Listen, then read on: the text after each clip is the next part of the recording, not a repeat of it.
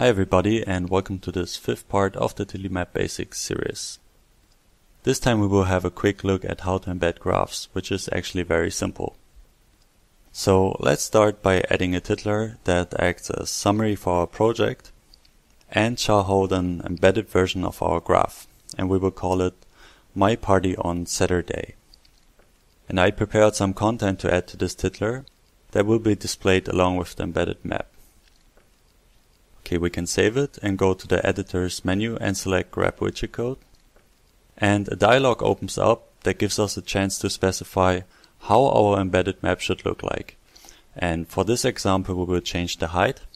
And you can see how the code above reflects these changes. So let's copy the code.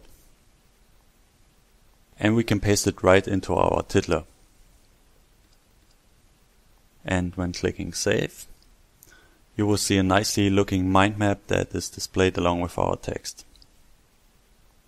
Also, when you adjust the node positions in the editor, the embedded map immediately synchronizes and zooms to fit the graph.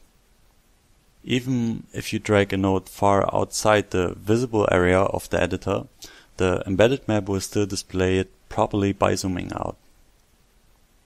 Okay, let's close the tiddler that holds the embedded map and also the editor. And when opening the tiddler from the recent list, it will still contain the map you inserted.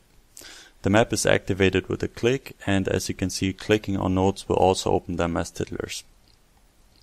And you can also use the lens icon to zoom on individual nodes. And this is certainly helpful when dealing with bigger graphs. So when I search for trailers, it will zoom right onto this node.